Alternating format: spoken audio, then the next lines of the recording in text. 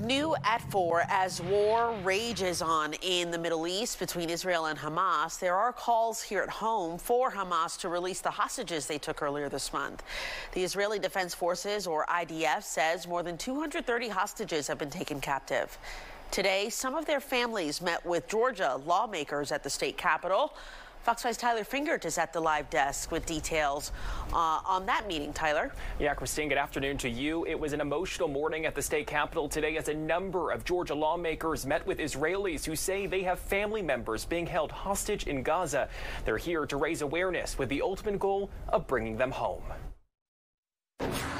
The world should come together against terror. Shanice Segal joined other Israelis Monday at the Georgia state capitol, and their message was clear. The hostages, all of them, not should be released.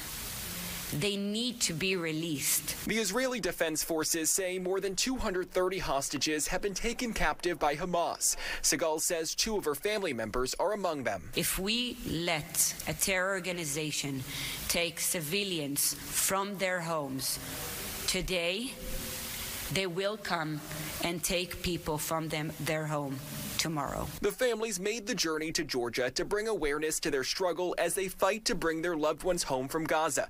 They met with state lawmakers from the Georgia Israeli Legislative Caucus and the Council General of Israel to the southeastern United States. The call to bring them home is the most basic human call, and one that should be amplified and coming from every voice. The Georgia lawmakers the delegation met stood in solidarity with the families and the people of Israel. For Jews around the world, including these families, and especially these families, we are in dark and dangerous times.